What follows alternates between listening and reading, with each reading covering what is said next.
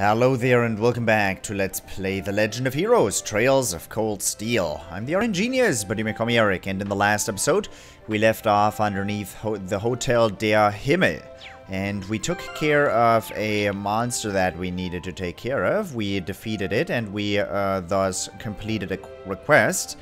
And on our way back, we started hearing classical music, and we made our way over here through a secret passageway, and now we are what's bound to be the Opera House. We are bound to be underneath the Opera House, so let's get up in that. For some reason we wanted to go there, so let's go there.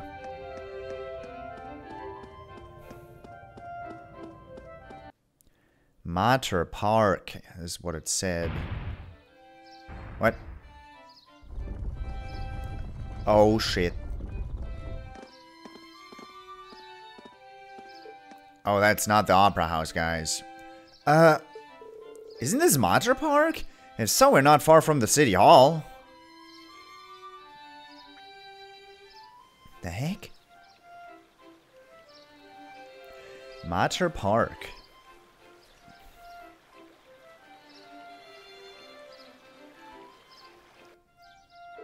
Huh. Who would have guessed that those underground tunnels would spit us up somewhere like this?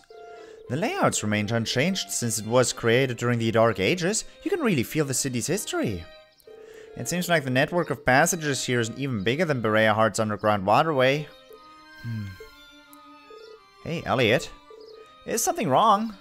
Ah, sorry. I was listening to the sonata, then I realized that the musicians playing it over there are actually friends of mine. They look like students. They seem exceptionally skilled for their age. Oh, they are. I'm really proud to know them. Would you mind if I went over there and said hi? Oh, sweat, go ahead. Perhaps we should go and greet them too. Perhaps we should. Crystal Garden. The three dudes down there. Mater Park. And this is our... Let's go see my friends. Yeah, it'd be nice to introduce ourselves too. Intriguing. I mean, I don't really... They have to have crawled out of here on their knees. Otherwise they wouldn't fit through, but I mean, I guess. That ain't odd. It's fortuitous that there wasn't anyone sitting here, because they would have been fucking weirded out. To say the least.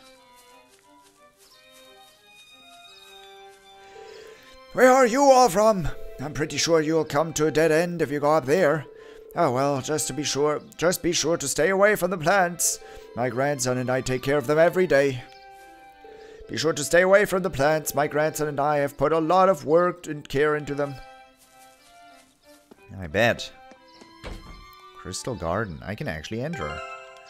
Not what I wanted. The sun.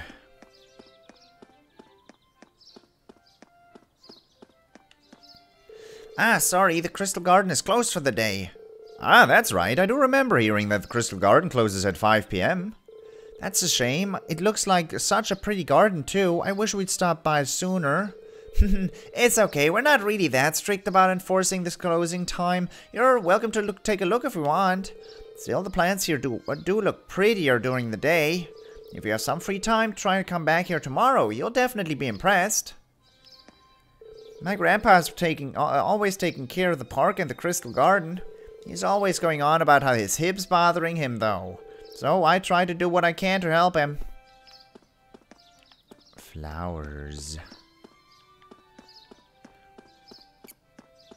I think it looks perfectly fine during the evening as well. How nice. You've got tons of butterflies, guys. With this many butterflies, I mean, I think the climate would have to be a little warmer than what it's looking like right now.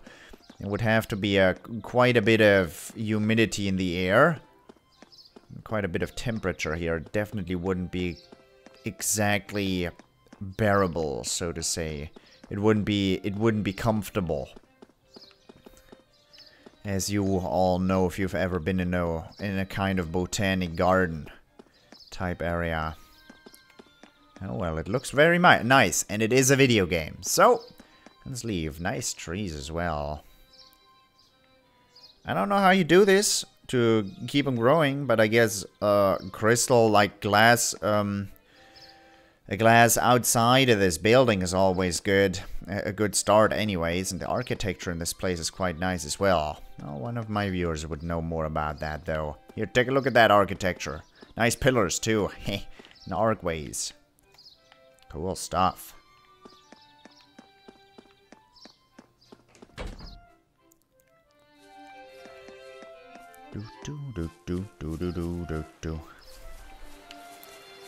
There's gotta be a nice spot somewhere around here. Ooh, this looks like a good spot. Heh. Yeah, Laura, you do the fishing. I saw it. There you are. Professional fishing with not a beginner rod. You go to luck, sir. Huh. Give me a good one, Rean. Give me a good one. What the heck is that supposed to be? I don't even know.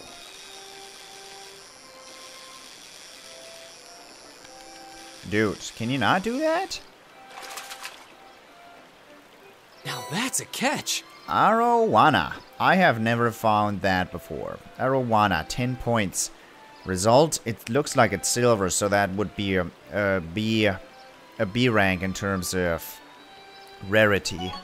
Ooh, fish rank rose to black angler. Oh, 500 Mira? Aha. Huh. Just like that. Just like that. More. Nope, that's just a crayfish. I don't like crayfish. What is this?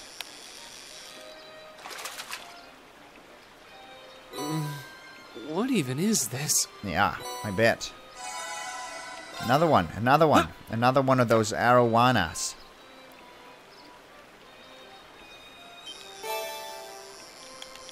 Nope, or carp, I think.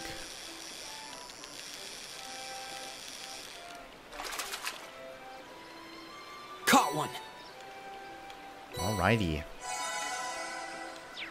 Let's ask the smart book what it thinks about those fish. Trout, a medium-sized fish covered with steel blue scales. Some say that it is a subspecies of landlocked salmon. Its features differ depending on the region it lives in, and some even find their way to the sea. Rarity is C, 7 to 9 points. Arowana, a beautiful medium-sized fish with a red and gold coloring, far more savage than its appearance would suggest. It targets prey that jumps above the water's surface, jumping dynamically through the air. Cool. Cool stuff. Okay, guys, you like arowana? Want to see my arowana? Can you not loiter around while I'm talking to my girlfriend? Here, take this book and go somewhere else. It's embarrassing having someone watching us. Okay, thanks. That's... I mean... I guess. Why don't you buy me a new bag? Cheapskate! No, not to worry, my sweet. I'll be sure to buy it for you. In about 5 years, when I've saved up enough money to afford it. That's a promise, then. I mean, if you spend your time giving random books to strangers, then you shouldn't be surprised about not being able to afford a freaking bag. You know? You catching my drift? Thanks for the book, though. Rosetta. It's gotten pretty late. Let's head home, Coco. It's gotten pretty late. Hey, today was so fun. See you tomorrow, Rosetta. Coco and Rosetta. Let's go see my friends. Yeah, it would be nice to introduce ourselves, too. Jonathan. Those students over there come here to perform pretty often. They're pretty good, too. I wonder what academy they're from? Well, take a good guess. Those students over there come here to perform pretty often. Golden juice, apple juice, orange juice. Is this good? 100% pure apple juice. Pure orange juice squeezed from premium ripe oranges. Man, I wish I could have some. Golden juice. So this is a fresh juice store, I guess. So we could talk to them, or we could just read a book, right? Right though? I should have gone left. Every time I do this, I get to voice, and it's just one click left. But I always go like this. Why do I do this? Okay, we're gonna read Red Moon Rose chapter 8. Are we really gonna read Red Moon Rose chapter? We are really gonna read this. The truth! The stillness of night came once again to the streets of Heimdall. A betwitching yet eerie red moon hung full in the sky, its carmine glow staining the red bricks of the surrounding buildings an even deeper crimson. After the gruesome discovery of the bodies that day, the Gerard team had strengthened its nighttime patrols.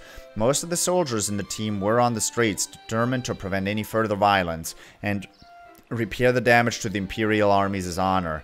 Their patrol routes had them making tight circuits of the city roads, vigilantly searching for anything out of order.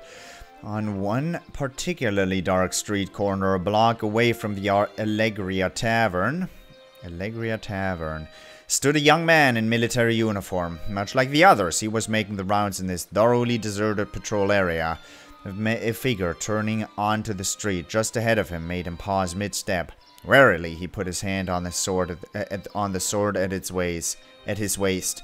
As the figure drew closer, the features gradually became more visible. It was another soldier like himself. It was Alphonse. Alphonse stepped forward and stood silently before the other young man. He fixed him with an unwavering gaze. "Ah, it's you," the young man said, sounding annoyed. "What are you doing here? This is my patrol area, not yours." He glared at Alphonse with intense dislike, but Alphonse did not look away. "I came to ask you something," Alphonse replied simply. He put his hand into his pocket and took something out of it. It was a dirty piece of cloth. The other man looked puzzled. "What's that supposed to be?" "It was something I found in the area where the vampire appeared last night. It's also yours, isn't it, Elroy?" Elroy stared back at Alphonse, then rolled his eyes. His voice dripped with contempt. "What are you talking about? Did you really abandon your post over... Did you really abandon your post over who some rag might belong to? And vampire? You're supposed to be a soldier, not some kind of superstitious lunatic," he scoffed.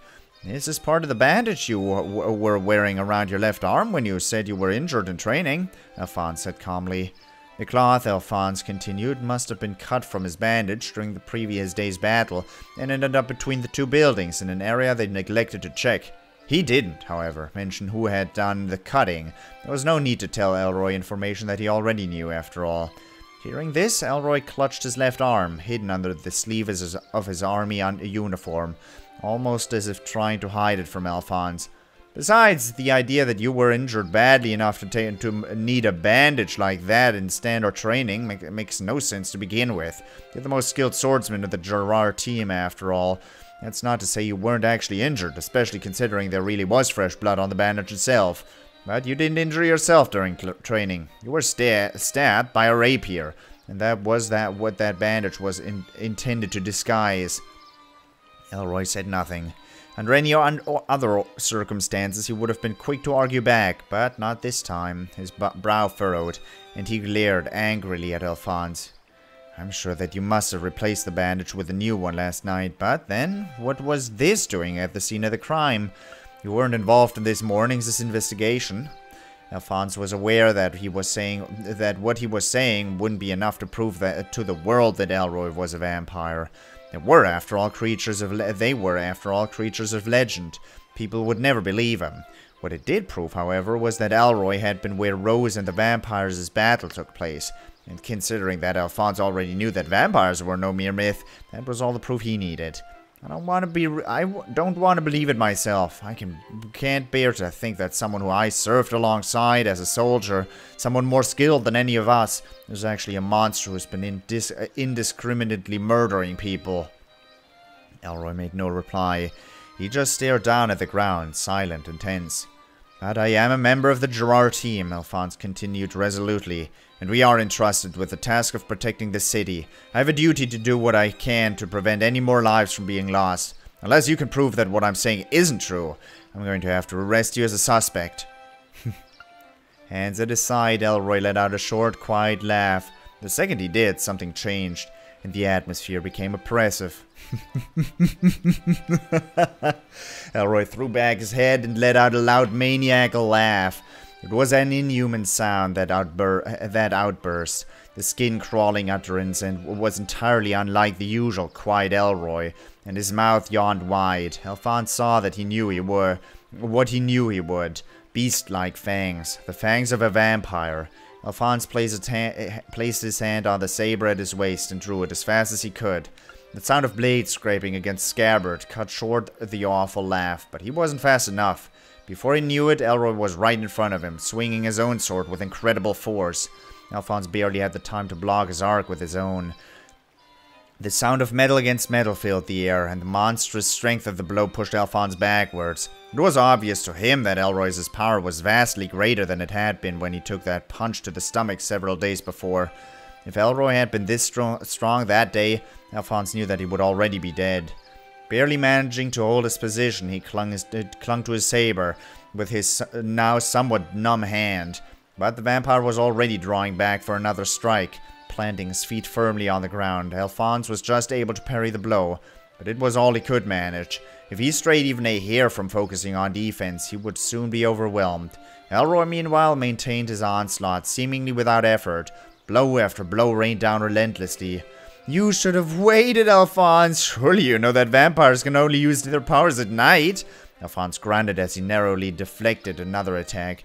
Naturally, he did know. He was fully aware that waiting until morning might have actually given him a chance to defeat Elroy. But he just couldn't bring himself to wait. Not where there was a possibility that he might have claimed another victim that very night. His conscience wouldn't allow him to sleep peacefully in his bed knowing that he could have done something to stop that murder from happening. As if to punctuate this point, Elroy knocked the saber from Alphonse's hands with a vicious swipe that drove him to his knees. The blade clattered down on the paving stones far from the fighting pair. "You're finished," Elroy crowed, turning his sword on Alphonse. The blade flashed up, then descended. Alphonse watched the fall of the sword as if in slow motion. He knew there was nothing he could do to stop it. It would bite through his flesh and send his head soaring through the air, much like a saber had just done. Suddenly, a high-pitched whistling sound of something moving very fast cut through the night. And then another, and another followed. The next moment, Elroy's right arm was gone. Blood speckled Alphonse's cheeks like fine rain. And just as he had imagined, something soared through the air and hit the ground. But instead of it being his head, it was Elroy's right arm, sword still clutched in his rigid fingers. Grr! Elroy instinctively jumped back, clutching at his wounded limb, while Alphonse stared wide-eyed at the many parts of a Templar sword stretched before him like the flexing of a metal snake. The wires connecting the razor-sharp blade segments gleaming in the moonlight. A line of tension that ran through the wires, and they all retracted just as fast as they had appeared. Soon after, a lone figure approached to take their place. It was a woman in a navy blue coat that was thrown wide, exposing countless weapons attached to the battle gear she was wearing underneath. She had sleek, shoulder-length blonde hair, capped by a navy blue beret. The look she gave Alphonse when she saw him was somewhere between exasperation and disbelief. Alphonse smiled weakly. What took you so long, Rose? Alright. It's still just chapter 8. I don't know how many chapters there are, but there's like space for another 5 down there. Alright guys, what up?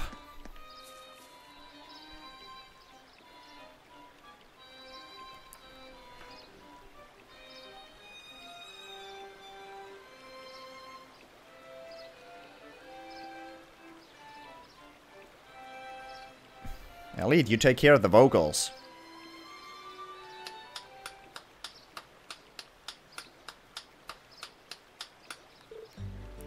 Wait. Bunny ears? I know this one. Elliot? Elliot, you're back! Hey, great to see you again, Morris. You too, Ron Kalinka? Feels like forever since you've been around.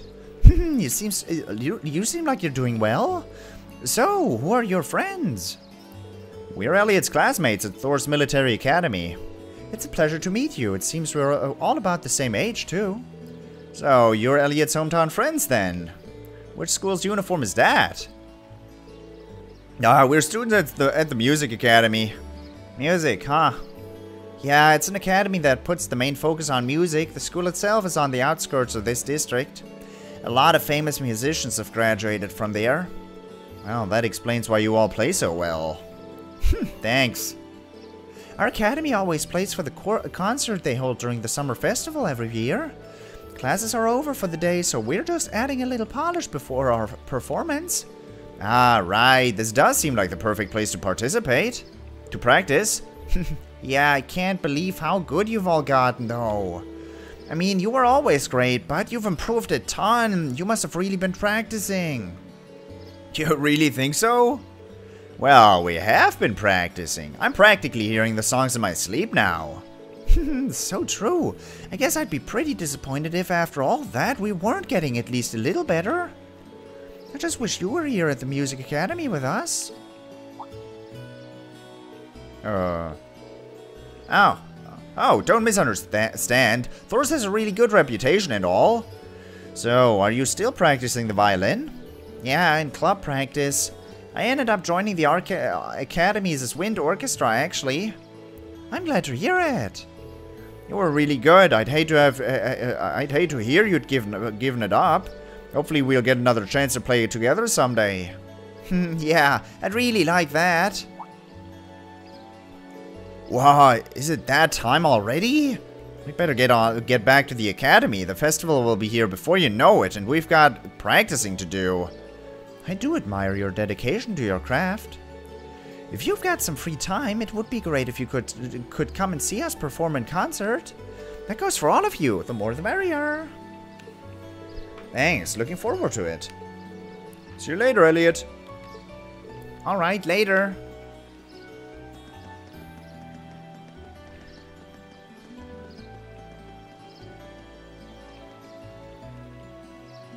Elliot.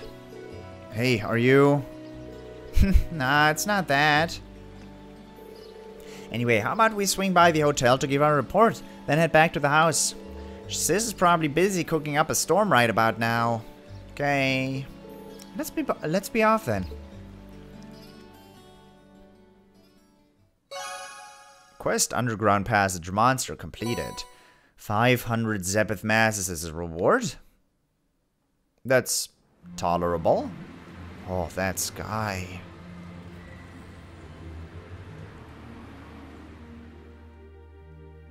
There is no actual way the sky would look like that in over Heimdallr. With this much light at night, no effing way. The more light there is in a town, the more the sky gets illuminated and the less you will be able to see the stars, because there's always gonna be, like, well, steam in the air, basically. Clouds. They are never non-existent, and the stars are gonna just be blacked out. Mostly, anyway. That night, after enjoying a wonderful meal prepared by Fiona, we were invited into Elliot's room. I see.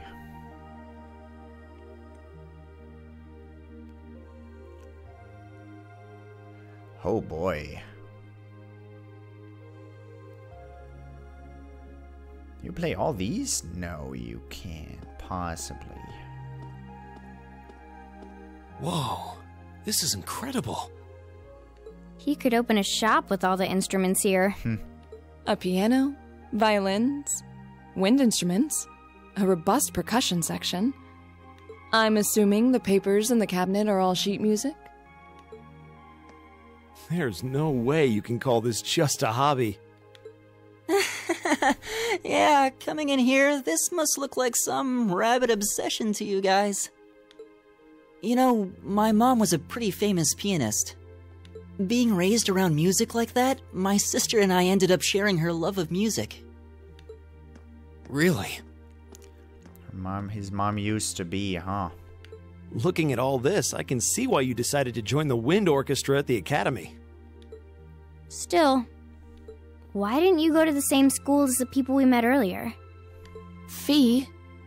Wait, Fee, that's not... Don't worry about it. I'm sure this comes as no surprise. But I'd originally planned to attend the music academy. Oh.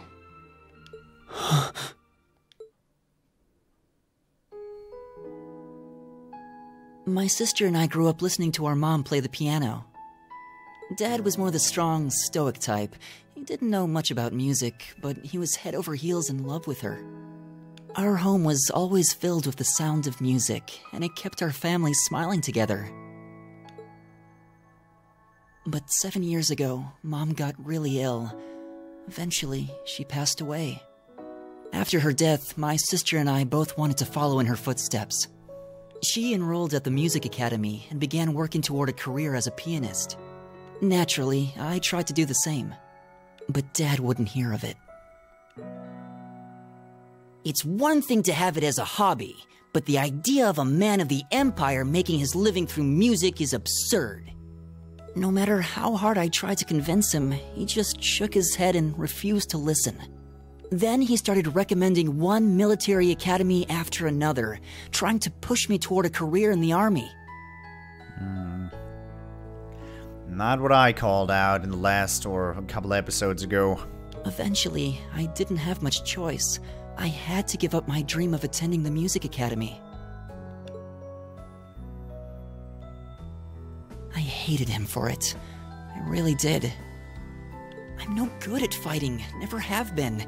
I'd get smoked in a real war. But after some research, I found one academy, Thors, offered plenty of music-related classes. And that about half of its graduates end up in careers outside the military. In the end, I met him halfway and chose to enroll at Thors. Kinda pathetic, huh? You've all got great reasons why you're there at the academy. Then there's me, who'd rather be on a stage than a battlefield, but I couldn't go against my dad. For a while, I started to think that maybe my passion for music had kinda cooled off. But I'm still full of regrets about the music academy and the summer festival concert, so I guess it hasn't after all. Oh, I wish I could just crawl into a hole right now. So that's how you ended up at Thors. I had no idea.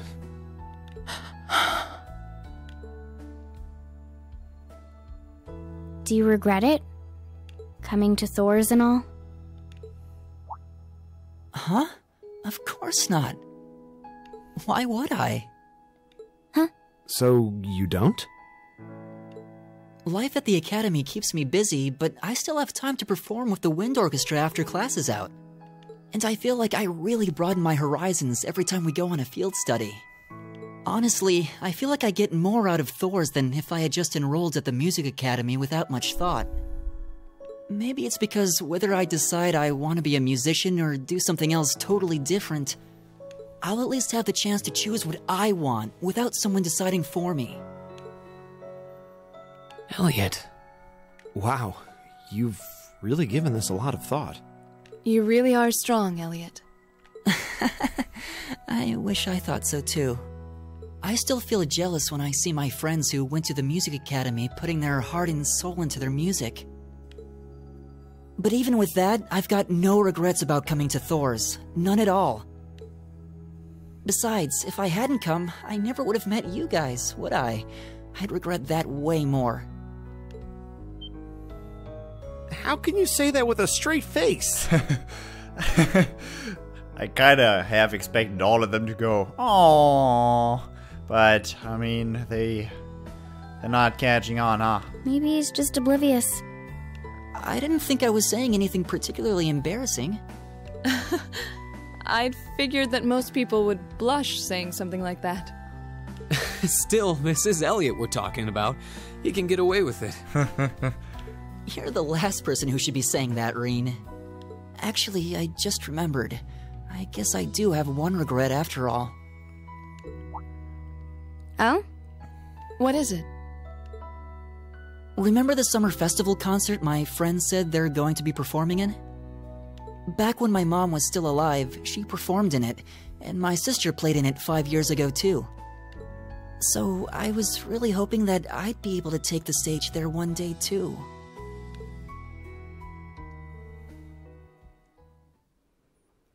Hmm. 2 days, huh?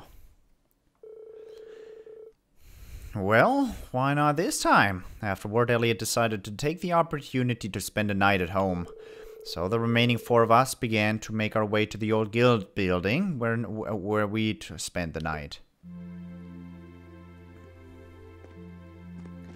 Glowing bunny ears, Elliot, man.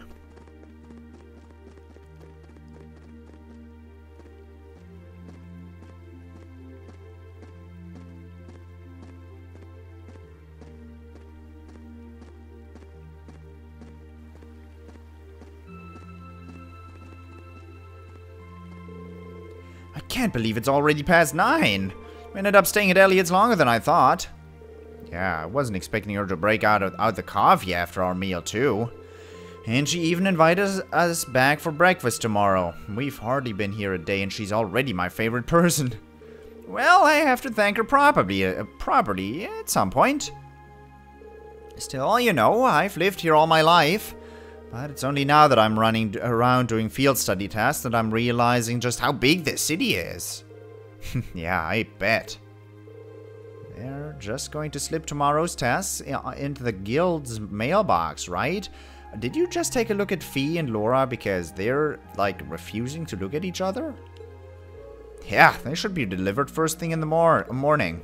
Considering how organized my father is, I doubt they'll be delivered on time. I don't doubt they'll be delivered on time, though I do worry what we're in for.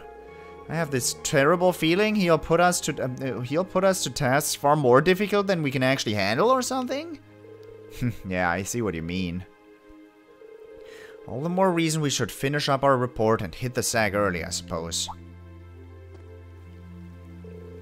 Hey, what's wrong with you two? You tired or something? You've been awfully quiet. No, not really. However, listening to Elliot has finally shown me what I must do. Fee, I challenge you to a duel. I wanted to make a joke out of we have to go to the concert and play the flute together or something like that. But, I mean, I guess. Fee, I challenge you to a duel. What? Okay. Tonight, right? Yes, tonight. I fear I won't be able to sleep until this has been resolved. Hold on a minute! Where did this come from? A duel? What are you talking about? Exactly what it sounds like. Fee and I will face each other in single combat to determine the victor. That's all. Oh, that's all. Are you kidding me? Well, you can't do it in a populated area like this, especially not at night. You'd wake the whole neighborhood. How about that park we were at earlier? Matter Park, I think. That seems like an ideal venue. The area around the exit from the underground passage should be nice and quiet. Well, that doesn't sound too bad. But honestly, Rean, you're not just going along with this, are you? Oh, shush it. The capital might have a heady nightlife, but that's no excuse to cause a commotion. Bah! Alright, let's head over to the park then. The trams are still running, right? They run until 11. Are we seriously doing this? Guys, take the healer with you, please. Former guild branch. Anything in there? Anyone waiting? Anything waiting? No? Fair enough. You're gonna fight. You guys are gonna fight. What's going on in Twile?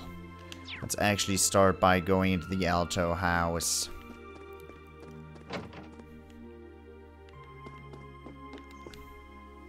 Whoo! Ron's finally home!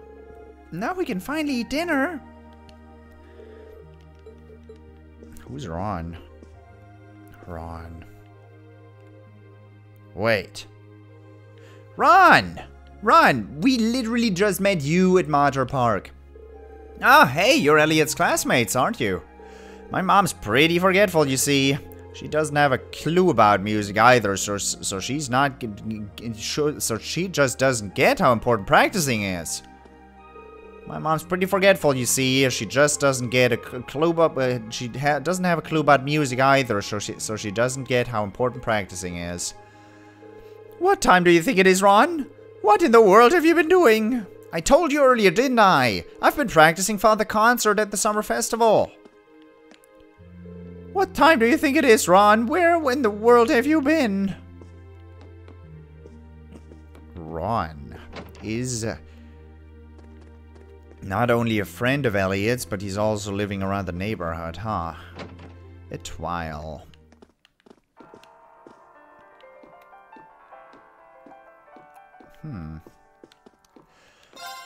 Ron and his friends will be performing at this year's summer festival concert.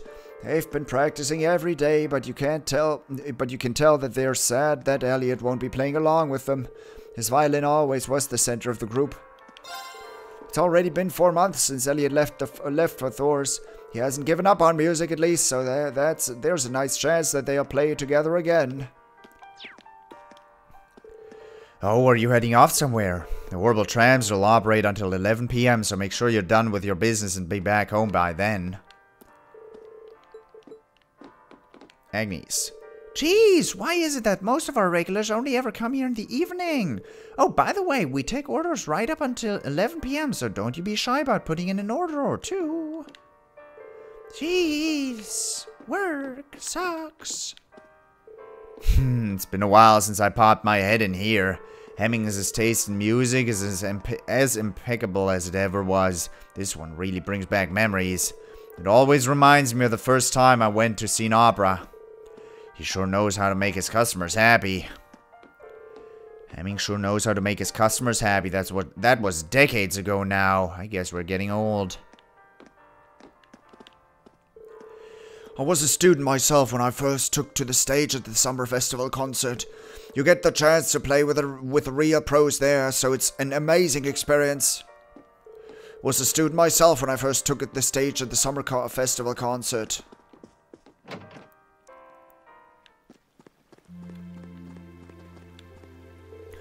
Oh, work ran pretty late today. I need to hurry home to eat some dinner. Well, if you want to head home, don't go back and forth in this area. That won't lead anywhere. I can go inside. Hey, I'm amazed at how quickly you ate all that food. Our apologies that we made you cook so much of it for us. Not a bother. I've been feeling so sad since Elliot left because there wasn't anyone around for me to cook for. I'll be making breakfast tomorrow too, so look forward to that. Looks like Elliot's started tuning his instruments.